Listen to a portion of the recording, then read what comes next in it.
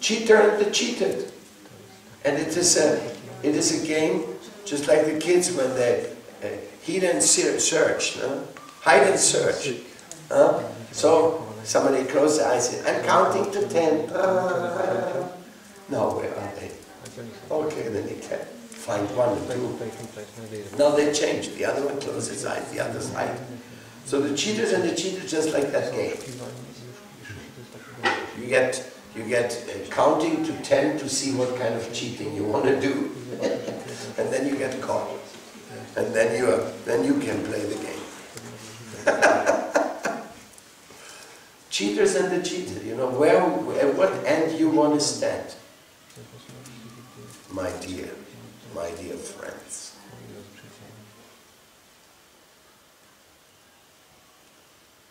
So as a start of note of this Mela, I recognize that I was a bit heavy tonight. But I think we are here to find real friends, right? I think that is the keynote why you made it to come here. To find out, do I have any friends in Nandafalva?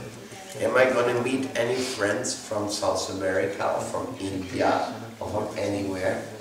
Are there some real friends of the animals out there? Real defenders of human rights, earth rights, animal rights? Are there people worth my while to keep in contact with after? I know, without having it announced, that is the actual reason why you came here. Because we are in need of friends. Because we have a soft heart and we want to have friends. Even more than friends, we want to love each other so much. Because Krishna loves all of us. So we have to understand what is friend, what's not friend, and how to become a friend. How you can become a friend. That's what you have to study here. If you really want to have more friends, be friend. Befriend them. And that means, like we always learn from our spiritual teacher, Srila Prabhupada, that you have to learn how to make yourself be loved by the others. And you don't do that by screaming or by injustices or by being a lamenter who always every time says, not me again, not me again, not me again. Why so much injustice? You know, especially at the time of service, we say, not me again, not me again. No, no, turn it the other way around. Me first, please. If you need any help, I'm available. No? Because in the service attitude is the friendship. Like, it makes me think of Bhugarva Goswami. Bhugarva Goswami, when Lokanath Goswami was sent to Vrindavan, you know, he came to Lord Chaitanya, he took initiation, he became his disciple, and then the next day Mahaprabhu said, you go to Vrindavan. And Lokanath said, I left my house, everything. I came for such a distance to be with Lord Chaitanya. Now, one day after accepting me as disciple, he sends me 1,200 kilometers far away and not ask me to even come back. Oh, and he was crying, crying, crying. What did I do? Why was I condemned into such a distance from my Lord? When Bhugarva Goswami saw him crying, he said, if I go with you, will you go? Will you follow Mahaprabhu's order if I go with you? And Lokanath, with a crying eye, saw this brahmachari's smiling face. I'll go with you. And then he said, well, if you go with me. So they had permission, can he go with him? Mahaprabhu said, yes.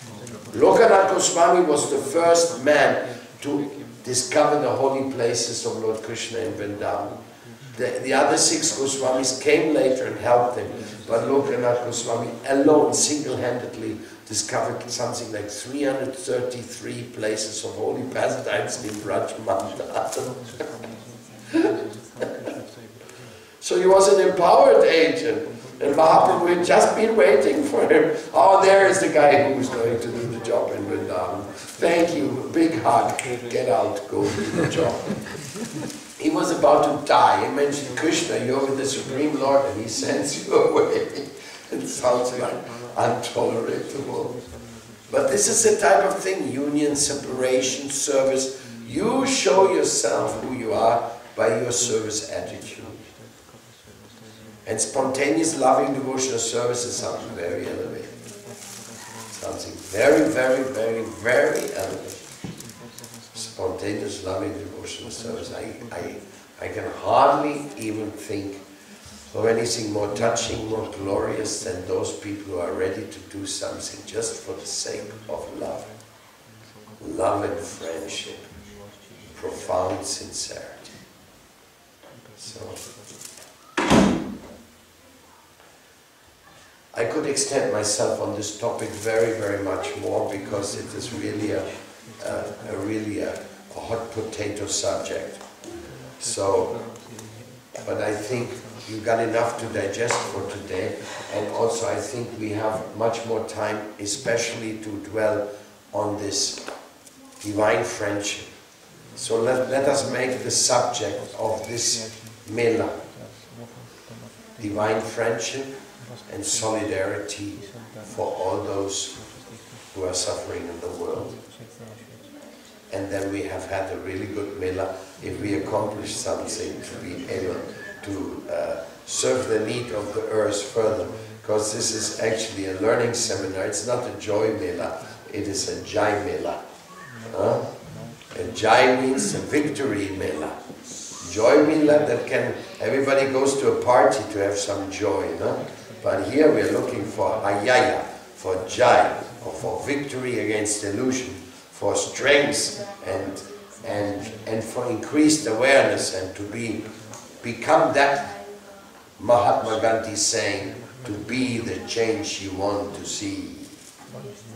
To be the change you want to see.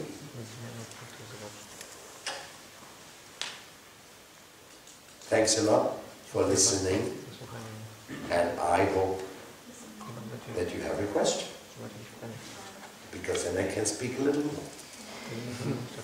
Because question and answer are very important elements of growth, because only when you ask questions you get deeper, you make sure you understand the topic, and then you can register it as approved. You put the approved seal on something only once your inner quest or your inner question mark has been dissolved.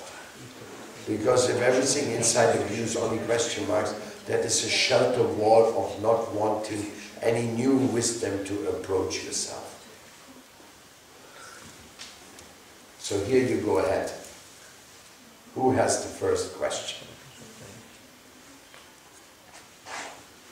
Paramatma is my sure questioner, but before we go to his questions, say any other question, not to discriminate against him. They're the official questioners, because they know I suffer when there's no question. Because my guru told me, if there's no question, there's two options. Number one, nobody understood anything of what you said. Number two, they accept everything and they're ready to surrender. But even then we expect that they ask the question, how to put it all into practice. I'm now ready to go. Any other question besides Paramatma? Okay, then we start with Paramatma. Gurudev, thank you very much for the lecture, and I hope you will give more lectures, more heavy, especially for myself.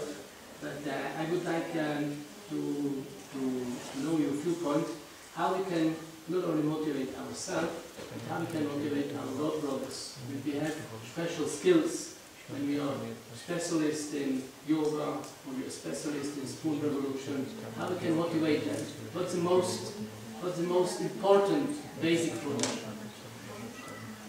What's the most important to motivate others? God brothers, God sisters. Yeah. For a kick in the butt. Oh, sorry. You know, the most difficult thing in life is when nobody gives you a kick in the butt. You know why? Because then you have to give yourself a kick in the butt to get going. Because we are kind of like slow motion, lazy models usually, you know? Not like a Porsche, you know? 0 to 100 in how many seconds? No, we are like slow motion, you know? And therefore it is sometimes necessary to be pushed a little bit. Prabhupada claimed or he described himself, I'm a pusher. And he always told us, when we came to Prabhupada, said, Prabhupada, we opened the temple in New Zealand. Prabhupada just answered, good, double it. But Prabhupada, we already opened one. Double it. Okay, Prabhupada. Then a year later, people said, Prabhupada, we have now 3 temples in New Zealand. Isn't that wonderful? Great, double it. But Prabhupada, you said that last year. Double it. Prabhupada was really kicking us in the butt, I mean, if you want to say the reality. And Prabhupada made clear statements. So, for example, he said, I'll go there where the devotees distribute more books, where they are really trying to distribute these books to the conditioned souls. There I would go and stay with them. Prabhupada said, wait. We went bananas when we heard that. It was like, they were like the Sioux war call. You know how that is? Something like the devotees went mad on the world. Prabhupada is going to come and stay with us if we distribute more books. Did you hear that? Hey, Bhakta Joe, did you hear that? Yeah, I heard it. So what? Well, let's get back bigger book bags, because we have to go and rush out there to get Prabhupada to come here. And Prabhupada did that with us. He got a transcendental competition.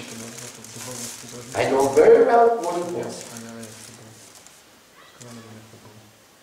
Because believe it or not, in 1976, we won the worldwide Christmas marathon with the Sankirtan in Brazil.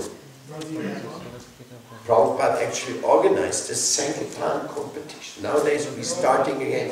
Now we have a Spoon Revolution Ministry competition. We have a competition of Oki distribution in South America, but it's only for fun and for not sleeping so much and for becoming more identified and more spiritually committed to what we are doing.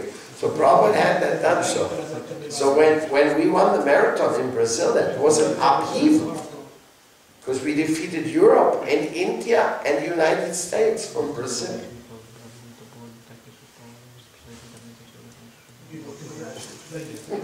Just for fun. But we had a lot of fun, I tell you. To win that marathon, there was one devotee called Advaya. Advaya was so incredible. He actually sold in one day 1,600 Srimad Bhagavatams. I made a picture of how high the column was, like a 14-meter high column of books, which he distributed in one day, just like one by one. He did that in the public transport system of Sao Paulo in the Christmas season. I don't know, he had the magic mantra. He said, the Bhagavatam makes your Christmas a success. Don't lose, don't miss out on it, and just everybody touch Bhagavatam. And he worked for 14 or 15 hours non-stop. He broke all the world records, selling 1,600 Srimad Bhagavatam in one day. They were not that thick, South American style. But there were still books of more than 100 pages, and so it makes no difference, you know.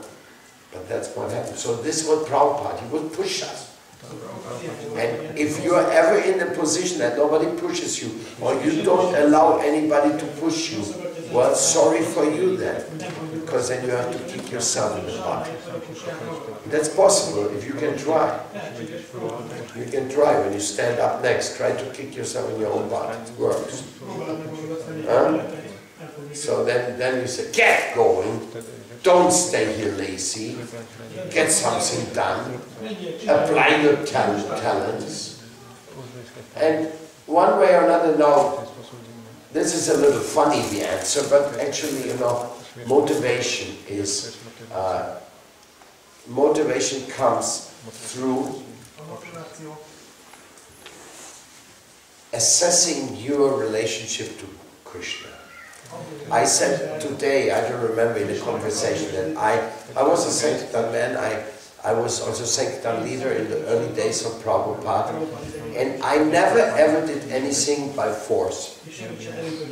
I was never forced to do anything, and I also never forced anybody to do anything. It was always on the level of enthusiasm, gratefulness, compassion,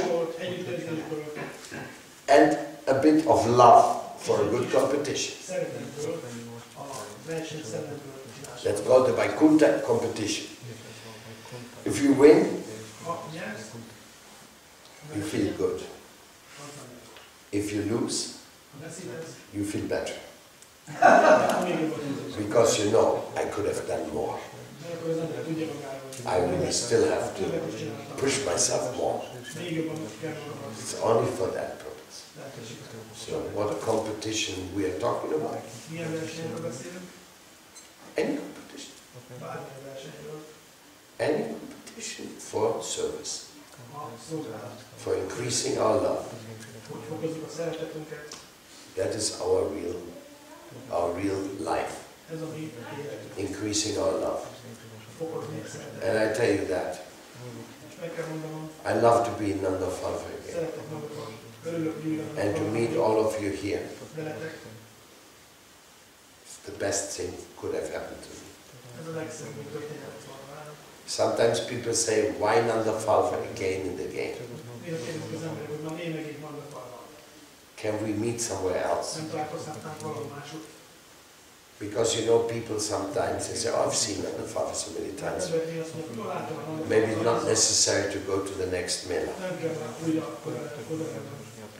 But the fact of the matter is, Radha Gopi Ballabha, they have hosted this loving meeting for so many years.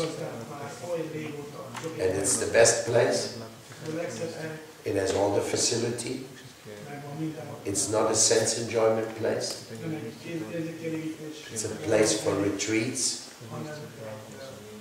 And if you're now in a beach, you know, you don't get anybody come to the class. Everybody's running around to beach resorts, things like that. So, and the Hungarian devotees, the equipment of Nandafalva have made it possible by their love and their work to have us here again and again, and we should give them a very nice applause for that.